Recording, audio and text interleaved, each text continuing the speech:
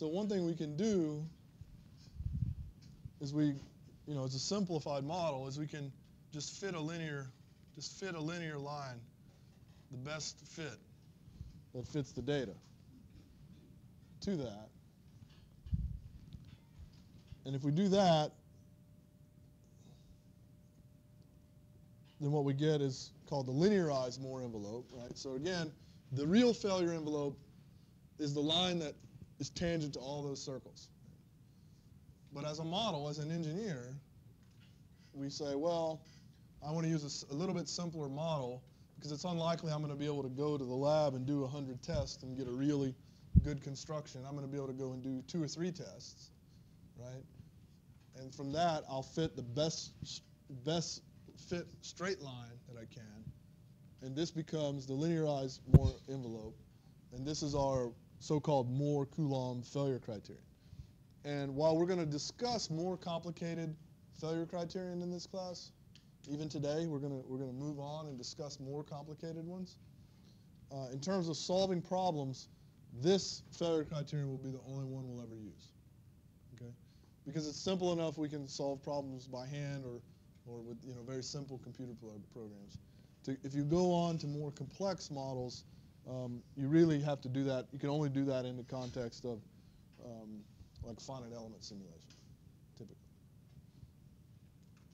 Okay, so where this line, this straight line, this best fit straight line, where it crosses the y-intercept or the shear axis, we call that the cohesion, right? So this S0 is called cohesion.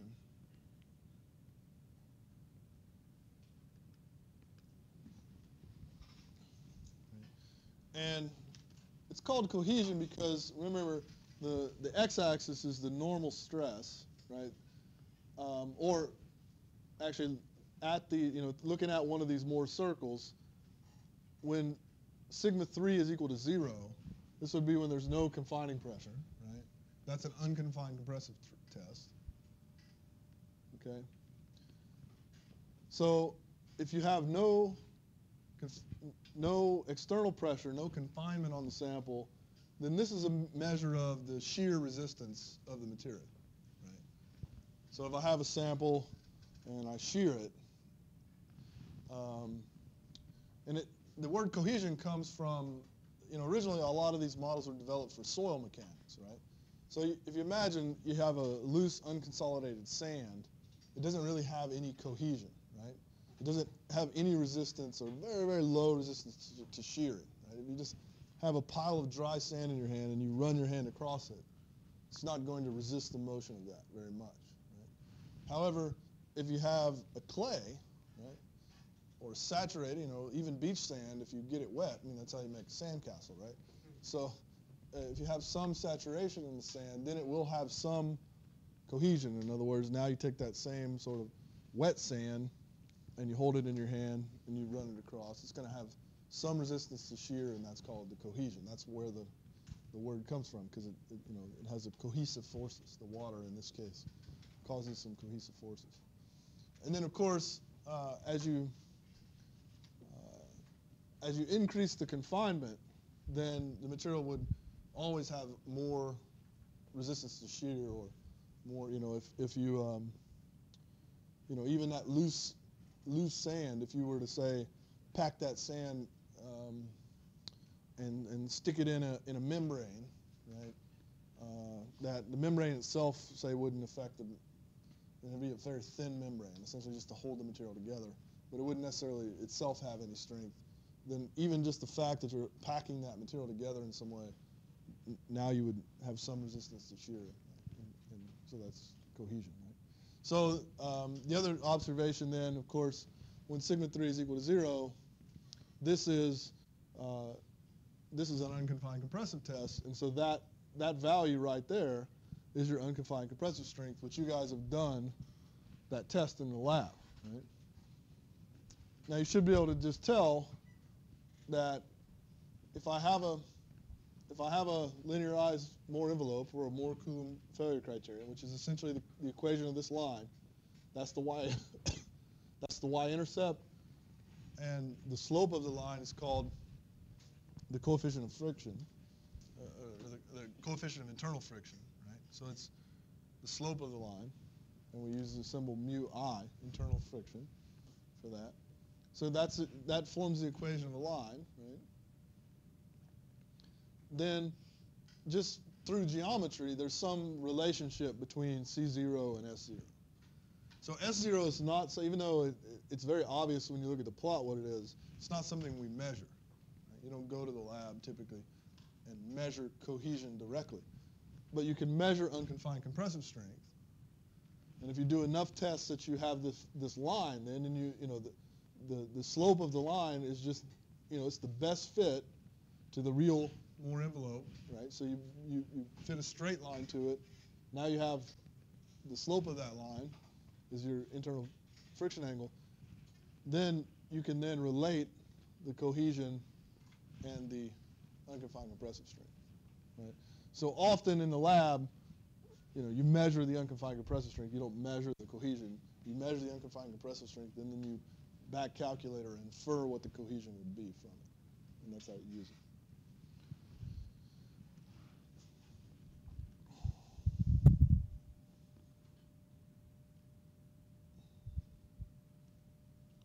So that's just the equation of the line, right? The cohesion is the y-intercept. The normal stress is the x-axis, and mu is the coefficient of friction, internal friction. And like I said, this is the relationship between the unconfined compressive strength and the cohesion, right? So you can solve this equation for S0 to determine what the cohesion is from the unconfined compressive strength. And this equation just comes from geometry. Right? You just work out the geometry from those circles. Another way to look at this is to plot it sigma 1 versus sigma 3. So sigma 1 is a function of sigma 3. And if you do that and fit a line, now this line, it's different axes, right? Remember, the real Mohr-Coloumb failure criterion has shear stress, normal stress, right? In this case, it's S1, S3, first and third principal stresses. But the equation of this line, again, you can fit a line to it. So basically, the way you do this, you go in and you vary sigma 1 and sigma 3, and when the material fails, you put a dot. And you do another test varying sigma 1 and sigma 3, and you put a dot, and you do another one. And then you fit a straight line to it, and the slope of this line can be related to the internal friction angle through this equation. And again, it just comes from geometry. So this is probably the more common way to look at it. So then you know what the internal friction angle is, you know what the unconfined compressive strength is because you've done that test. That's the most common test you would do. And then with those two things, you can construct the failure criteria. So this is real data on a sandstone. And the straight line model is just a model, right? The real failure envelope is not a straight line. It's a curved line, right? But if you plot it like this, then your sort of R-squared value of this line, or how good, your measure of goodness of this fit, can tell you if this is a good model or not. So in this case, that line fits the data pretty well, right? So you can say this is a pretty good model. And of course, where this line intersects the axis is your, this number here is your unconfined compressive strength.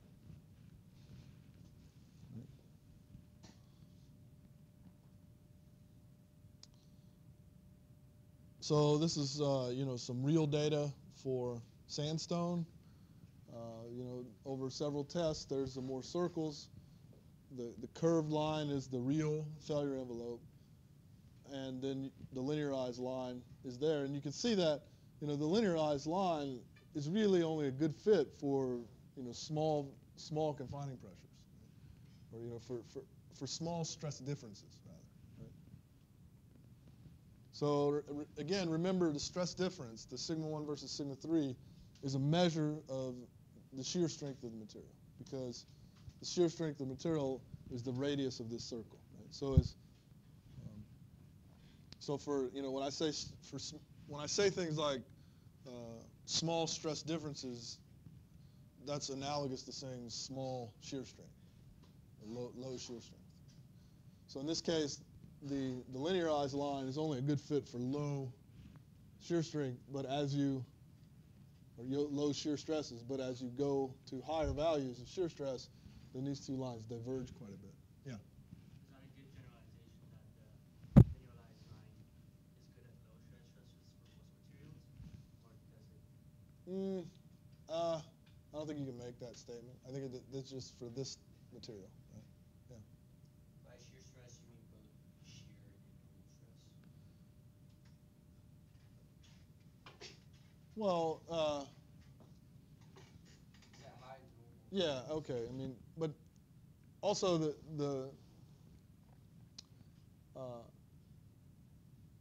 another way to say it would be for small diameter circles. But but by saying small diameter circles, it's implying low values of shear stress, because this distance here is a measure of the shear stress.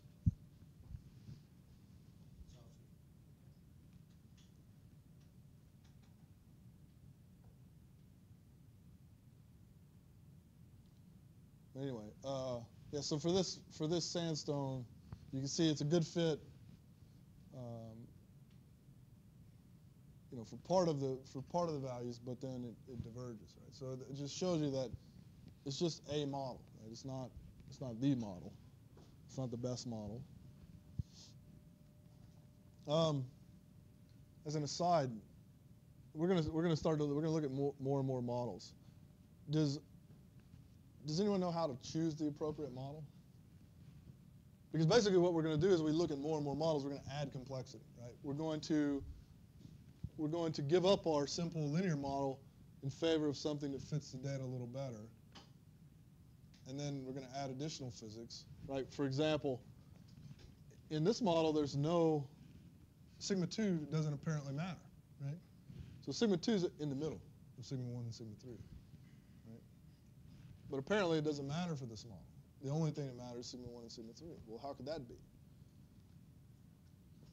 So we're going to look at models that take into effect sigma 2. And as we add more and more complexity, there's basically more tests you need to do to fit these models and other things. So in the face of all of these choices of models, how do you know which is the right one to choose?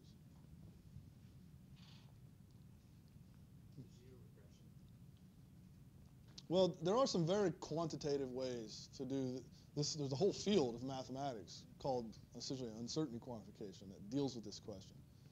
But even more qualitatively. You understand the physics. Yeah, is anyone familiar with the concept of Occam's razor? Right. So Occam's razor is a concept which basically says that amongst competing models, the correct one to choose is the simplest one which agrees with the data, with the least assumptions. Yeah. And the reason for that is it's the easiest one. The fewer assumptions, the fewer parameters in the model, then the model's easier to falsify. Right? So the way you do science is you hypothesize, and then you test that hypothesis, right? And you never actually prove. You never prove that something is true. You just try to falsify it as many ways as you can, and you say, well, in the face of what I've seen, I cannot falsify this model. It appears for all of these cases to fit the data well, right? And so in the spirit of Occam's razor, you should always choose the simplest one, which agrees with the data well, depending on your quantities of interest, right? It also depends on, you can have models that are very good for some quantities of interest, but not very good for others, depending on exactly what you're interested in. Yeah, so if you chose the linearized Mohr-Coloumb model, and you were actually testing this material, and you were started to test for very large principal stress differences, and it wasn't fitting the data very well, you'd have to say that, well, this is not a good model. I falsified this model, and I need to use something more complex.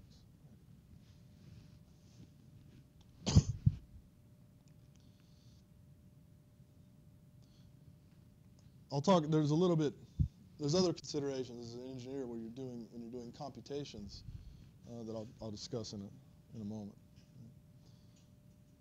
So this is some real data for a wide variety of rocks. You can see some of these have very, very low cohesive strengths, right? So, basically under low confining pressures, almost no resistance to shearing, right? But so the plot on the left is cohesive strength. The plot on the right is coefficient of internal friction. And you see that even though many of the materials have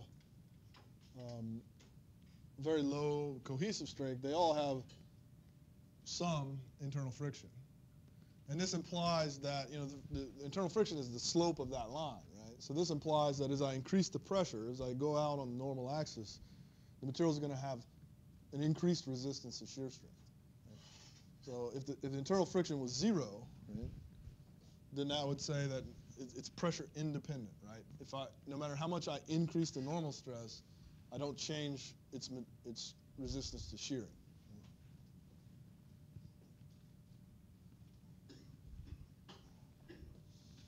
So I don't know exactly what lithic tuff is. Lithic tuff is probably some kind of consolidated. Usually when you see tuff, it's like some kind of a consolidated sand, right? Like a cementous sand. But evidently it's very low cemented because it has very low under no confinement. It has very low cohesion, right? It doesn't resist shear very much. However, if you were to, for every, since this is almost 1, let's just call it 1, for every sort of 1 psi of confinement you applied to it, then you would get a 1 psi increase in shear strength of the material.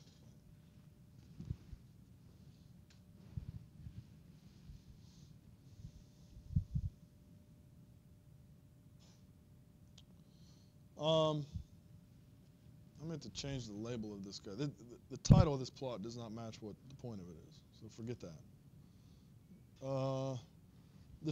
What we're going to look at this is a sort of a prelude of things to come. But what we're going to look at is how you can use these Mohr circles for interpretation of wellbore strength and failure in drilling, right? So these lines, right, so now we're back on the shear stress versus normal stress. These lines are basically they're models for the material properties, right?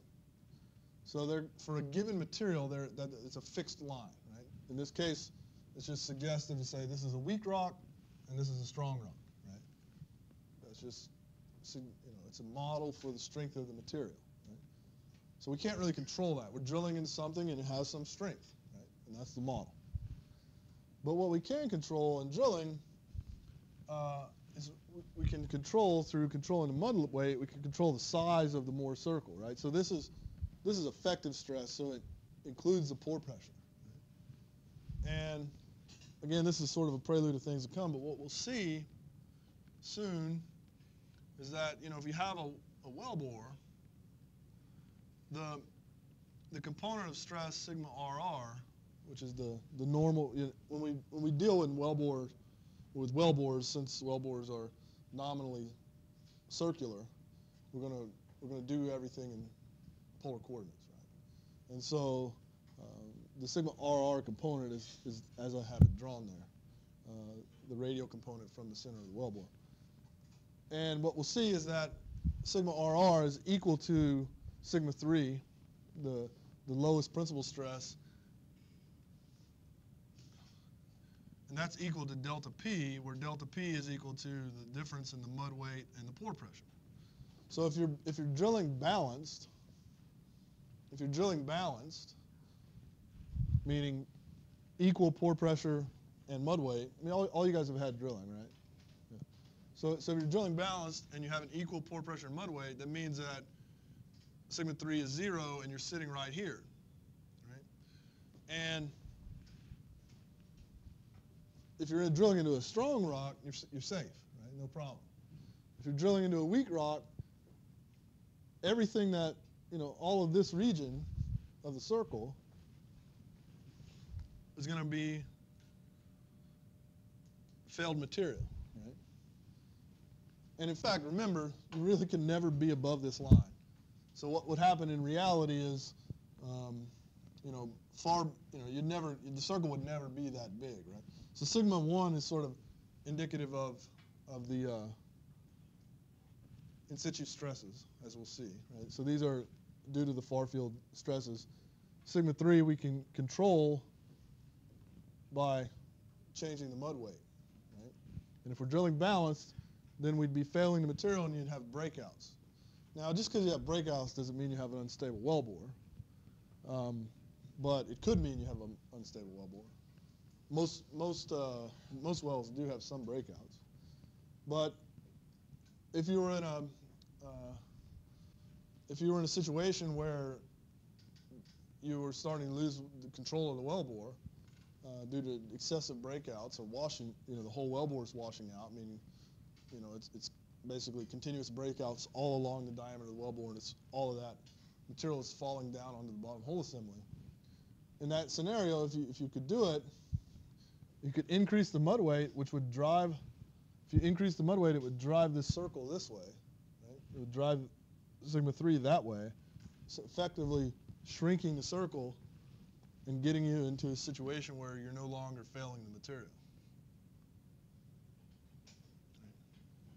But of course, now you're drilling. I mean, it's not always that you can do that, right? Because now you're drilling over balance, which slows you down, right? Because if you're drilling over balanced, you're putting more pressure on the bottom hole assembly, so that it makes it more difficult to move the cuttings to the top, right? So this is just a picture of how you can sort of visually use these Mohr circles for an application. We'll talk a lot more about wellbore stability, I guess, right after spring break.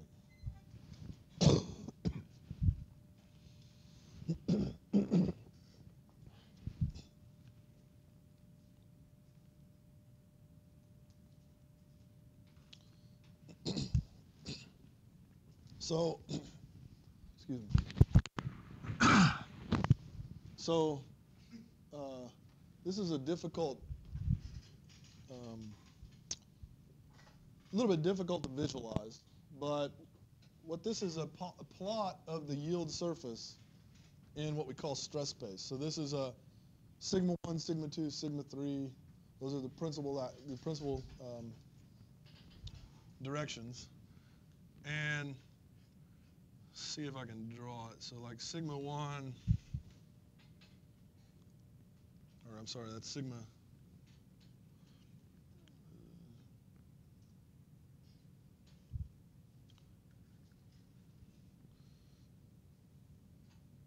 Sigma 1, sigma 2, something like that. But the thing that you're looking at here is that this,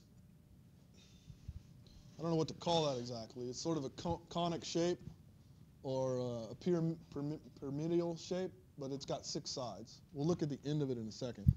But it surrounds the line sigma 1 equals sigma 2 equals sigma 3. So the line that goes right down the center is sigma 1, sigma 2, sigma 3. This is called the hydrostat. And what this indicates is that, so this is a measure of pressure, essentially. Right? And what this indicates is that as I'm travel down the hydrostat, and the way this is drawn is like compression is a negative number, okay? The common sign convention in mechanics in general is that tension is positive and compression is negative. Often in geomechanics or petroleum engineering literature, it'll be the reverse. Compression is positive, tension is negative, and if that's the case, this same cone will be, it looked the same, it'd just be flipped over. So in other words, it would, again, it's sort of hexagonal.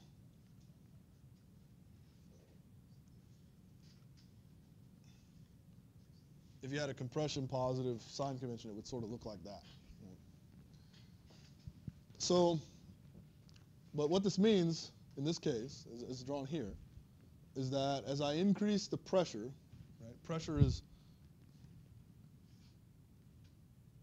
equal hydrostatic compression, right, that I get an increase in shear strength. So basically the distance from the hydrostat to the wall, the surface of this thing, is a measure of the shear strength. So as I increase the pressure, this way, this thing gets bigger and bigger and bigger, which means the material can resist shear more. And this is how rocks behave. They're pressure dependent. Right? Likewise, the reason it gets small in the other direction is because rocks typically don't have much tension. Right? So if I go this way, right, into the tensile regime, then either right at the point 0, when as soon as I have any tension, the rock's going to fail, or typically, the rock does have a small amount of tensile strength. So, typically the coordinate axis would be somewhere like right here. The 0, 0, 0 point would be somewhere very near the top of that cone. Okay, but this cone, as it's drawn, it's open to infinity. Right? So what that means is that as I increase the pressure, now think of pressure as hydrostatic confinement. So think of your experiment in the lab where you have the material confined on the sides in a pressure bath.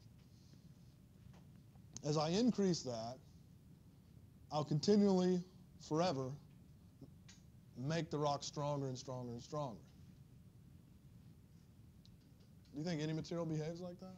Like if I just squeeze it forever to infinity, or if I squeeze it, to infinity, and then it's just going to keep getting stronger. It's never going to fail.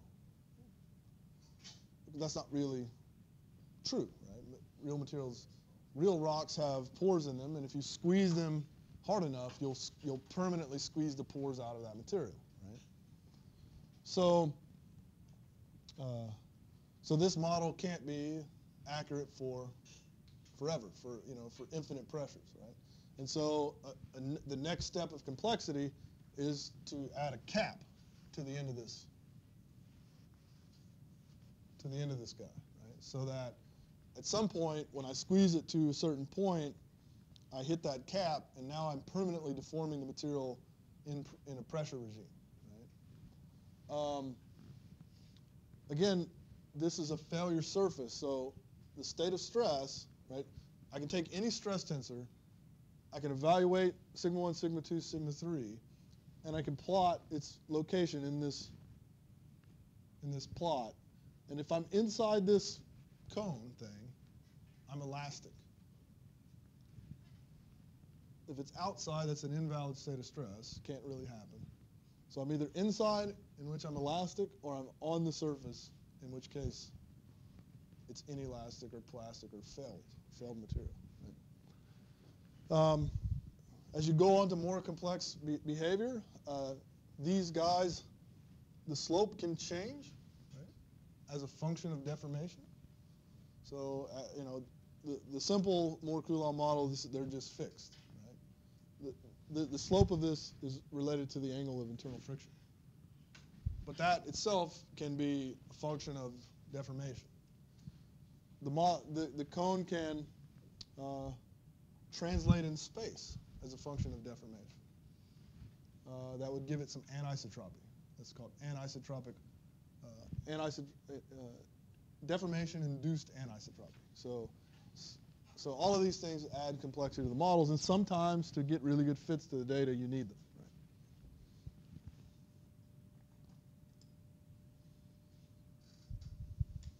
So this is called the pi plane. So now we're looking down that axis sigma 1 equals sigma 2 equals sigma 3. Right? So we're looking straight down the hydrostat.